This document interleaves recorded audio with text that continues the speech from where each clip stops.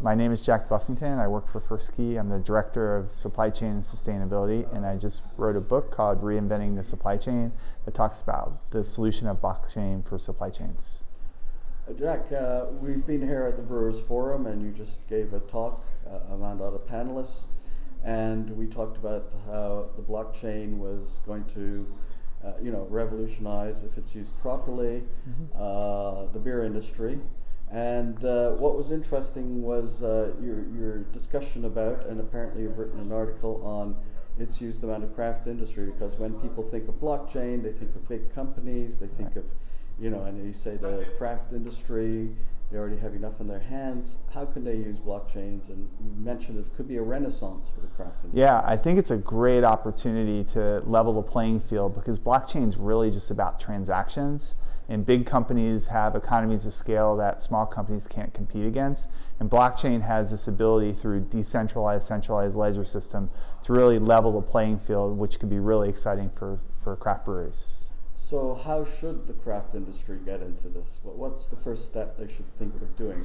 You also do say, first, know your business. Exactly. First, you have to understand where your business is heading. And the second thing is you have to be educated on where your strategy is heading and how blockchain could help it. But then I think the third piece is there has to be some sort of standardization across the community where craft breweries can come together to create a blockchain that would allow them the same fluidity as the large companies. And that leads into the thing. You talk about the big companies having closed blockchain systems, and you talk about a public system. And you laid down a really good challenge to the Brewers Forum, which I'm going to take up on. Great, great. I mean, this would be liberating, but there has to be standardization in the data, because blockchains otherwise are just private contracts, and so there needs to be metadata standards for the industry, for the small companies to come together. And how can you create a public blockchain that the craft industry can enter? Well, the first thing you need is standards. I think once you have the standards, then it's going to be really easy for suppliers to come in and to be able to help small companies become a part of that bigger blockchain. You mentioned the word renaissance. What does that mean? I just think that small craft breweries are having a difficult time competing at retail because there's economies of scale for big companies.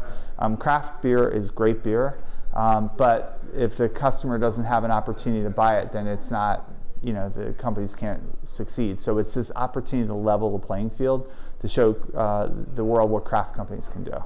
And just for context, blockchain means getting your supply chain right?